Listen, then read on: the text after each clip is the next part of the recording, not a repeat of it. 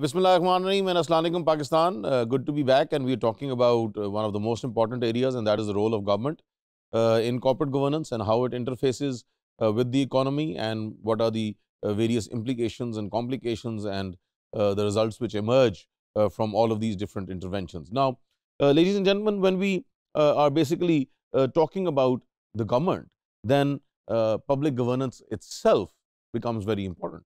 Now, when we talk about public governance, there are various dimensions, various schools of thought, and various contextuals and textures related to public governance.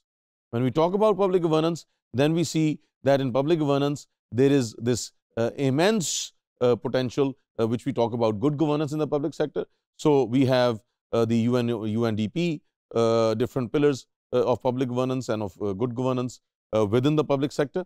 And all of these tend to exist so that they can facilitate and promote the private sector and also the social sector, integrating all three in such a way that the economy tends to grow and the people are also given equity, opportunities and different possibilities. Now, when we look at all of this, then governance is the exercise of authority, which involves the right to direct, the right to lead, right to control within an organization. So, again, it is direct, lead and control. These are the three main areas which are a part of any governance mechanism or system or school. And in all of this, what we see is that the government has to proactively engage itself and ensure that it can assert its control, its lead, its implementation and its direction. Because without that, then there would be chaos, which we have seen in many banana republics in South America, and also many countries in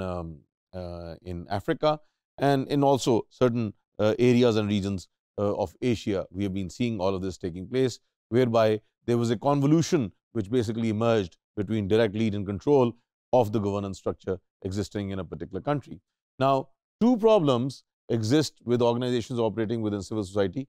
Number one, the way of accumulating power and authority, and number two, the way to control and limit the power and authority. So, there's this paradox which is taking place between both, that on one hand we want to have power, wealth and authority, but on the other hand, we don't want it to reach such a level whereby it becomes dictatorial and what we in our own common language call pharaonic, and therefore there has to be this balance. So, it's just like my freedom ends where your freedom begins. So, it's basically power and authority ends where control and limit of power and authority basically begins, and therefore this invisible line is very important to be determined by the different stakeholders, so that there is not a major tilt towards any one particular direction, which can have a very adverse effect on governance and the economy as a whole.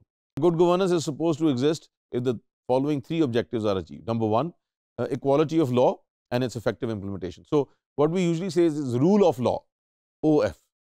But unfortunately in Pakistan, we have rule of the law, OFF. So, there's a great need to make it equitable, to make it equal, implementable for everyone.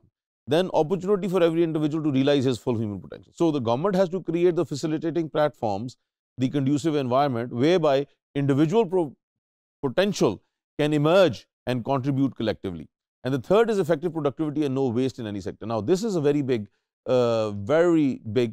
pitfall for the government in Pakistan, because we see that there are immense waste. Water is wasted, electricity is wasted, resources are wasted, minerals are wasted, time is wasted. So, many resources are wasted, and therefore, the government has to create an environment whereby there is effective productivity and the waste of any particular item or in any particular sector has to be minimized to the maximum. So, what we see is that in public governance, again, it becomes the responsibility of the government that with power and authority comes its responsibility, and again to ensure that whatever policy, strategy or any rules or regulations or laws that are formulated, it's extremely important that they should be implemented across the board without any discrimination, without any humiliation, and most importantly that every human being is equal, whereby everyone has certain rights which have to be implemented in total and not partially.